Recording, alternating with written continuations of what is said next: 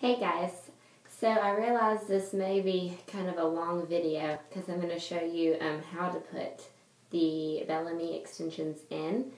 Right now, all I have in my hair is the Keratin Perfect, the Blowout Smooth, and then also the Keratin Therapy, and this is just like the Keratin Perfect BB cream. And I put this from mid shaft to ends, just a little bit around the top of my hairline to help smooth. And then I actually put maybe like a pea size through my ends once my hair was dry, just to help smooth it just a little bit more. So whenever I put in my Bellami extensions, I basically start at the very nape of my neck. Just because they are so long, I like to leave barely any hair down. This is all I leave at the bottom because I hate it whenever you see the girls and they have like that disconnect with their hair from their extensions, and it makes it really obvious. So at the very nape of my neck, I actually in a previous video said I was going to use the 3, but I actually at the very nape I'm going to use the 2 clip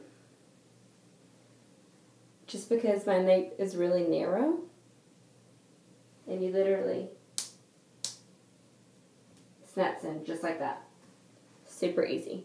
So now you can see once we curl this is such a thin amount of hair, it's going to blend right in with the extensions. So I like to leave very little natural hair to kind of compete with the extension hair. This next section, I'm actually going to take just as thin of a slice.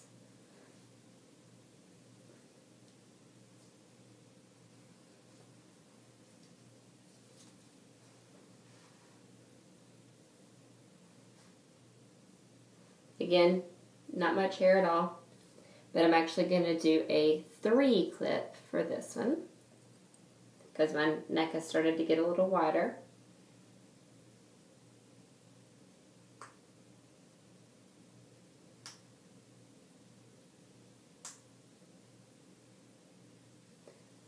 Again, not much natural hair versus the extensions once you curl it, or even if you straightened it. Just style it together so that they kind of melt themselves together and it'll blend fine.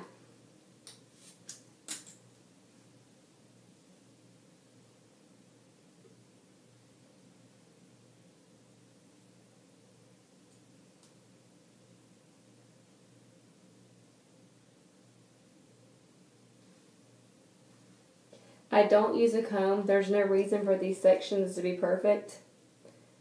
It's going to clip in regardless. And I'm continuing up the same path with very thin slices. I'm going to use the 3 clip again. And everyone's head is different size. Going to go through your head and see which width extensions you want to put where before you do it. It'll make your life way easier when you're doing it.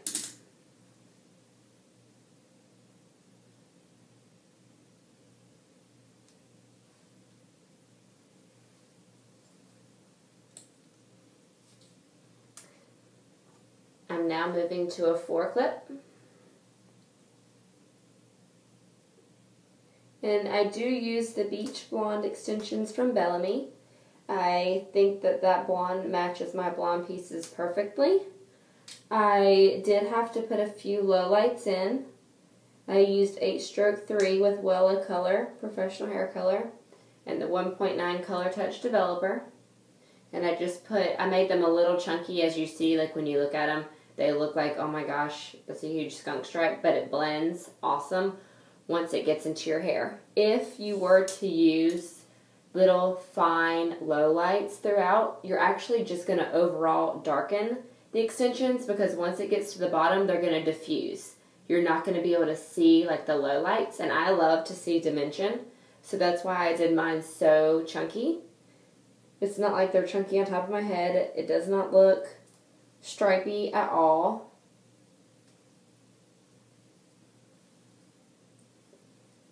But I find that that's how I get the best results when low-lighting long hair. Even if it's your real hair. Do your low lights kind of chunkier underneath. It'll blend better. And then make them finer as you work towards the top of your head and less towards the front of your face, because you want it to look natural and like the sun has lightened around your face.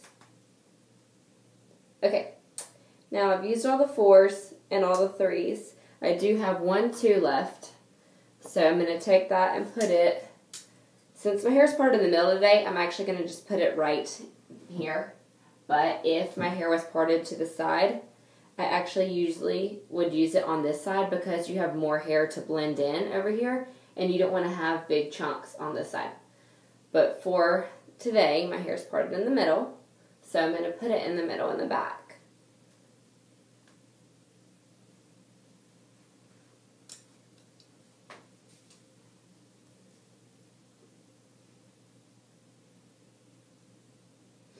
Okay, all of my rows are put in. I now just have the single pieces. And these I did not low light. I left the beach blonde color. So what I'm going to do is I just kind of look in the mirror and see what needs connecting. Obviously in front of the ears need connecting. If I'm going to wear my hair down, I actually kind of angle these this way a little bit to make it fall forward so it doesn't just blend back here and leave this chunk up front. So I do actually angle them this way. I'm going to put my first one right here to blend in these pieces at an angle, like that. And then again, I'm going to kind of put it down. I see I need some help right here.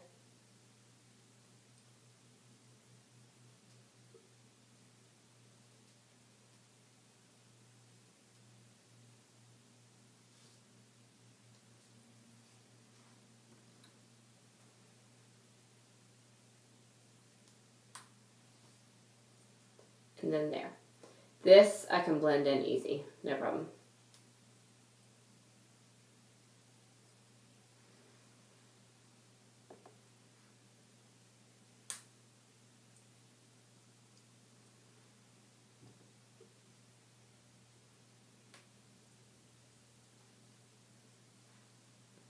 Alright, so they are now in.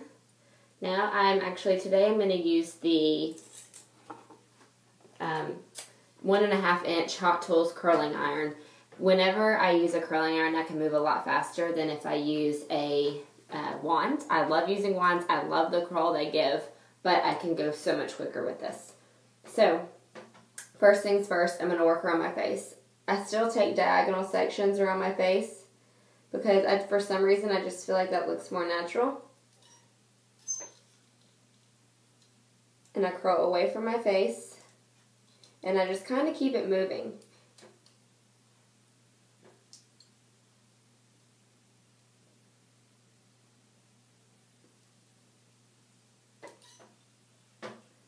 Start at the top and work your way down, always moving away from your face.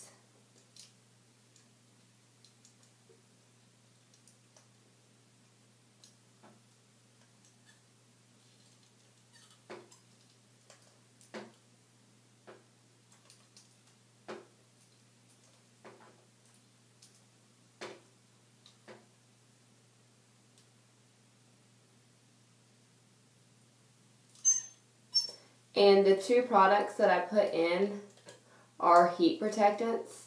You can use another type of heat protectant, any type of aerosol heat protectant that you want with this, or even a cream. I do recommend having some type of heat protectant on your hair throughout you styling it.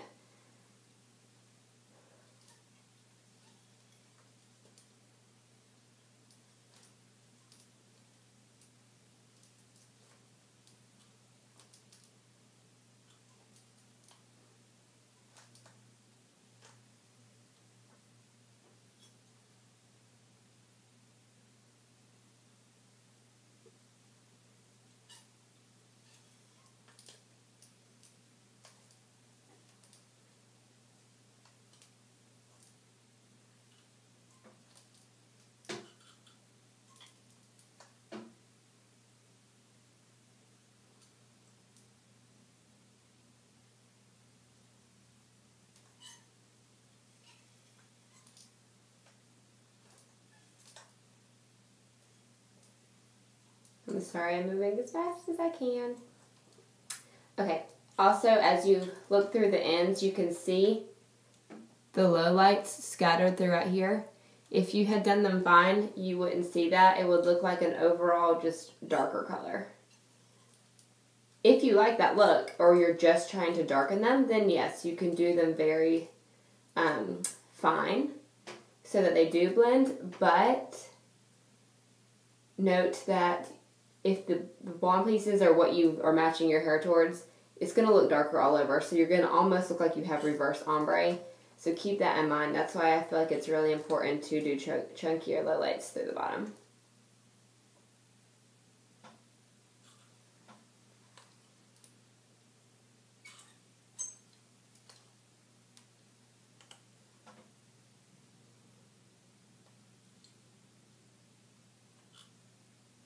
Okay, one side done. We're going to let that cool. Move to the other side.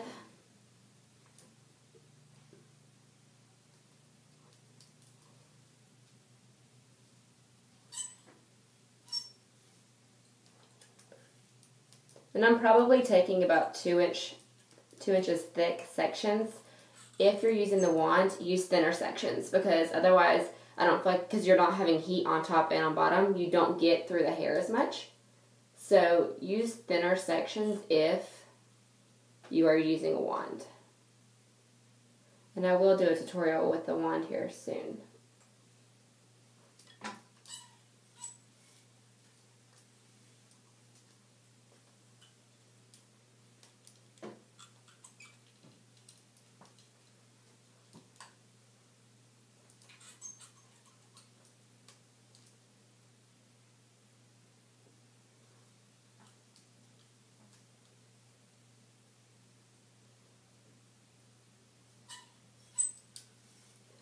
We are almost done. Then I'm going to show you how to break this up and style it.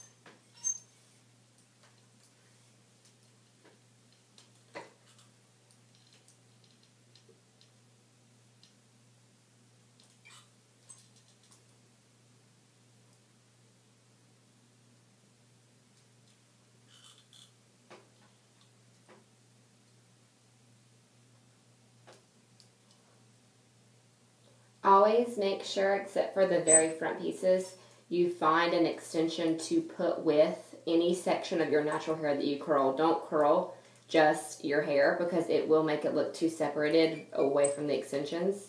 So make sure you always have like an extension and natural hair to kind of marry together when you're curling.